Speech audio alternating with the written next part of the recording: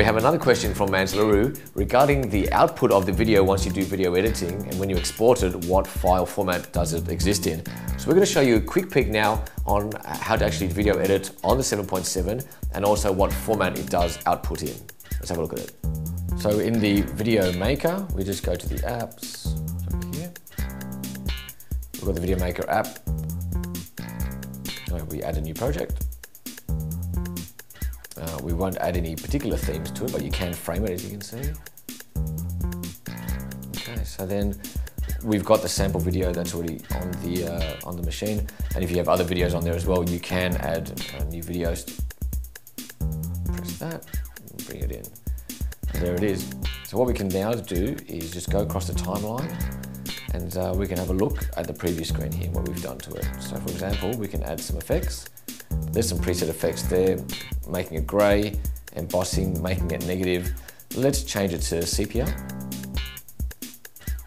and bring it in.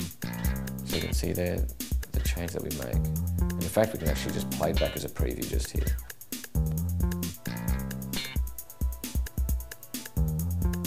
Okay, now if we had further videos, we could also put those in and then add a transition between it as well, which you can see here. Dissolve, fade, wiping. So once we've done all that, we then want to export it. And one of the questions we had was, what was the export file format? So let's have a look. So we just press the menu bar, we go to export movie. And you can see there's actually quite a wide range of different resolutions, all the way from QCIF, which is 176 by 144, all the way up to 1280 by 720. Which is HD. So we'll just choose the HD version.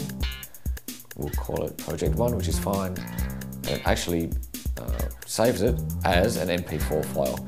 Now this is a rather large file, so we're not going to totally export it, but we did want to show you what the process was and what the end result will be in terms of the file format. So there you have it. There's a bit of video editing for you, and we can see what sort of file format is output at the end. Until next time.